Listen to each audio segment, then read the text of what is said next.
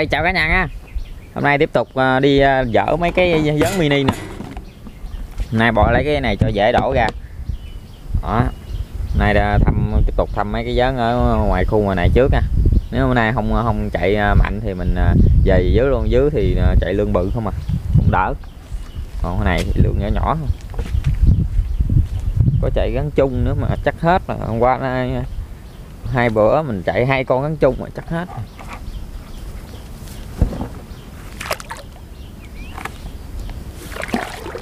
Còn không đây.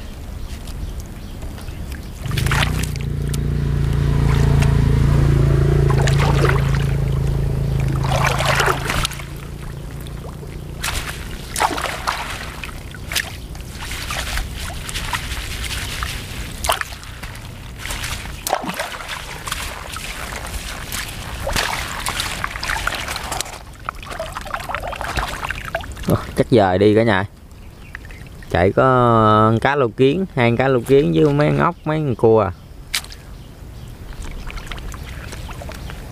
Rồi mình cuốn cá hồi nãy luôn rồi nha. Cái hồi nãy có dính có mấy con nè.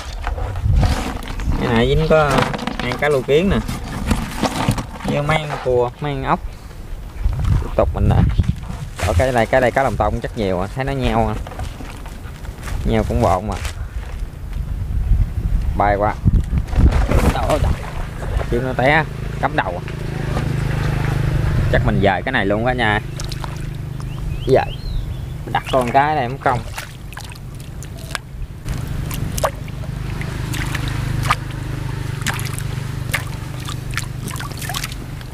Đặt 2 cái đây cho anh chạy lên thuận tiện. Dời về đường nước.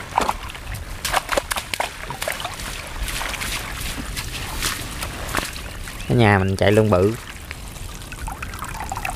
Cái này lương chạy cũng bộn mà cả nhà. Cái này mình không dời quá nè.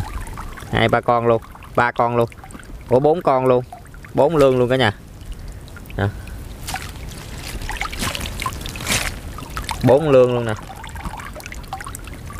4 lương nhưng mà không được bự.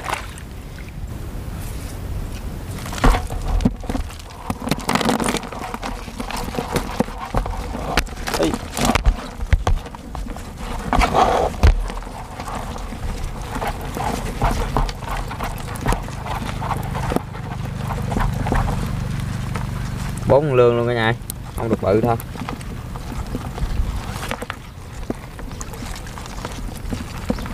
Để cái này lại, đây cả nhà. 3 con nha, đây 3 con. Đây còn 3 con, với đây con nữa là 4 con. Với mớ cá lồng tông, cái sắt nè. Cua nè. Mớ cua này về chắc đặt lương luôn quá. Rồi mình lên mình về nhà mình thăm 4 cái nhà nữa. Rồi tiếp tục cái này cả nhà. Cái này thấy nó nheo nheo nè, chắc có cá lồng tông mà.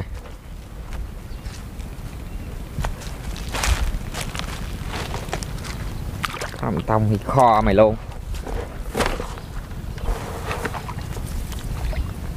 Giờ mình phái lương. Có lương là mình phái à. Có lương không đây?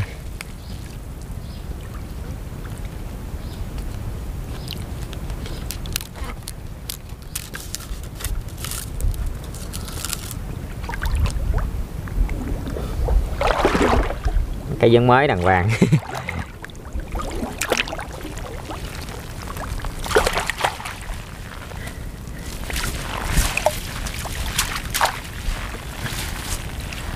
Rồi đừng con lương nữa. Đừng con lương nữa cả nhà. Đó.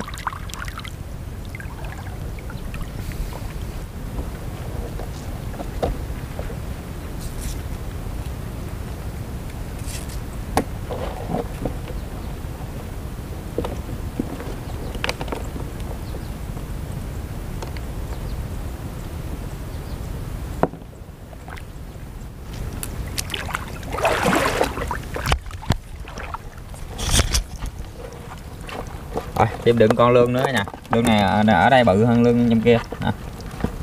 Đấy. 1 4-5 con lươn rồi đó, 3 cái 5 con lươn rồi đó cả nhà. Rồi mình vô trong kia mình còn 3 cái trong kia, sẵn mình thăm mấy cái lập ếch mình qua mình đặt luôn, qua mình còn dư má mồi đó, thúi quá trời thúi, mình lấy mình đặt luôn, mình không có trộn gì chứ. Đặt có mấy cái à, thử coi có con ếch nào không, bữa nay kho luôn. Ôi, trời. Chiếc nó té rồi, vô trong đây luôn cả nhà.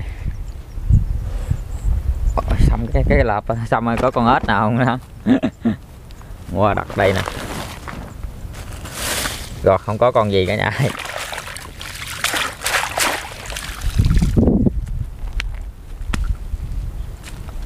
Bỏ nó đi xuống mình. Như có lương hay gì á, mới thấy nó quậy quậy trong đây nè cả nhà. Rồi ngẫm rồi, lươn ngẫm rồi. Trời ơi, sao kỳ vậy?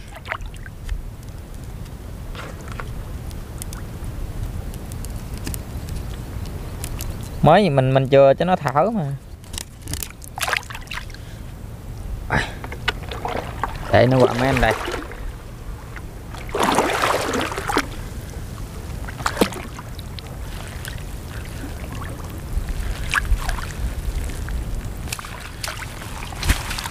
Hôm qua cái này chạy 3 ăn lương luôn nè cả nhà.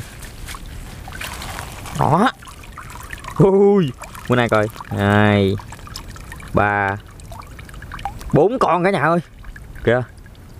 Ôi ôi trời, kinh khủng cả nhà ơi. Cái này lương ở đâu mà nhiều ghê á. 2 4 con bự bự không cả nhà.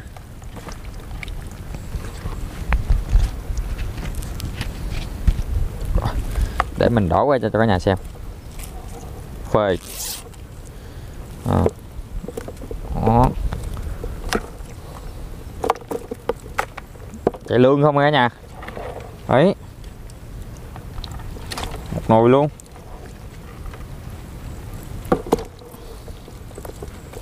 Chục men cá kìa. Cái này nó đã quá cả nhà. Chạy lương không. 4 con. Hôm qua 3 con mà có con bự.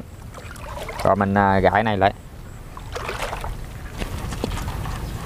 Đó, nguyên một nồi nữa nha.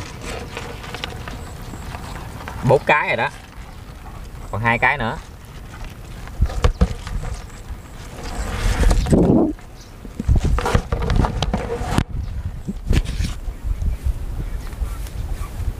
Ôi ôi, cá nó chết trong cái đú rồi cả nhà ơi. Không biết sao chết ta. Mới người ta ấy thuốc hay gì á. Đi xuống đổ cái này hôm qua không có chạy lương. Ôi trời, rồi lúng luôn. Sao quấy luôn. Cái này hôm qua không có chạy lương mà bị thuốc rồi cả nhà ơi. Nè. Ngủm hết trơn rồi. Hôm qua mình đi đặt mấy lợp ếch mình lại đây mình thấy cá nó đâu có chết đâu.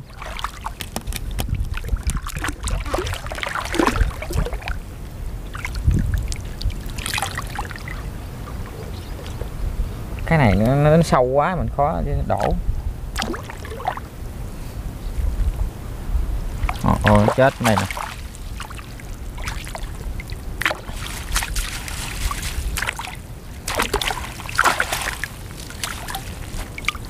Biết cái này có lương không? Cái này đất nó cứng quá.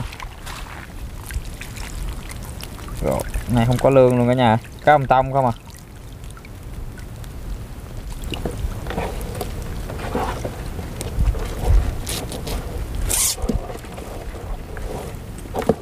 Còn cái lòng tông không à. Con cành không. Cái này chắc giờ đi chỗ khác quá cả nhà. Mà bữa nay chưa có rảnh đi về nữa nè. Để đặt cái đó thôi.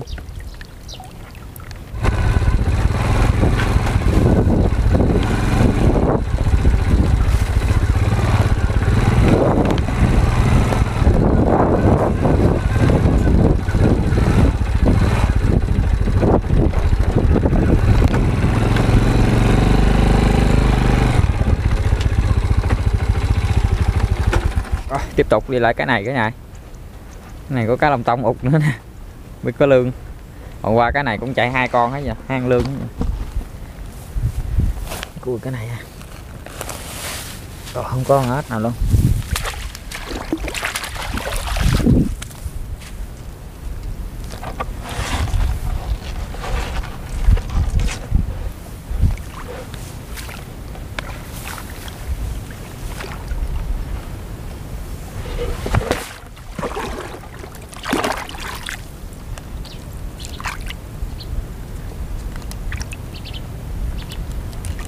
Khui hàng.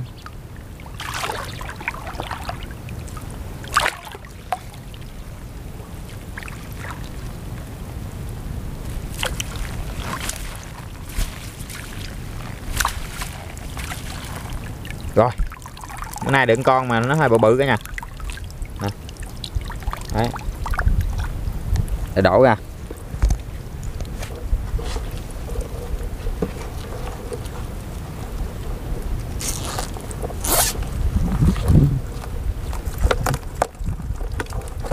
Nhảy lên nè, nó không muốn ra.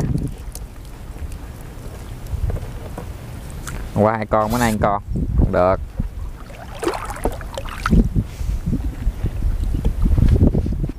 Nãy con này thấy gì nè cả nhà. Đấy, con này thấy con đây ta. Còn bữa nay nhiều hơn hôm qua cả nhà. Bữa nay lương nhiều hơn hôm qua. Bữa nay không có cắn chung. Rồi để hồi mình về mình thăm mớ lợp ếch mình dạy chậu nữa, xong mình về mình bắt ra coi được nhiêu nha cả nhà. Rồi hôm nay được nhiêu nha cả nhà. Hồi nãy mình đi đặt cái vớn kia mình phát hiện ra là cái vớn nó lủng một lỗ chà bá luôn, hàng gì hổng gài nó không chạy con gì hết trơn cả nhà. Không gài không phát hiện. Nhà anh kia anh nói mình kiểm tra lại mới thấy. Rồi hôm nay mình được nhiều lương nè. Coi được nhiêu con nè. 1 2 3 4 5 6 7 8 9 10 con lương nha cả nhà. Được 10 con. Đấy. Có được mấy con lương này bự nè. Chung mới cua mới cá lồng tông. Rồi như đây đủ ăn rồi cả nhà ơi. 6 cái nha. 6 cái mà nó chất quớt hết 2 cái rồi. Có cái vô 4 con, hôm qua vô 3 con, nay vô 4 con nữa. Nhóc hết lương luôn đã. Rồi, ok, video mình đến đây cũng kết thúc nha cả nhà. Nếu cả nhà thấy video hay á, cả nhà hãy ủng hộ Hiệp bằng cách like và đăng ký kênh nha, nhớ bấm chuông thông báo nha cả nhà. Rồi, chào cả nhà, hẹn gặp lại cả nhà những clip lần sau nha. Bye bye.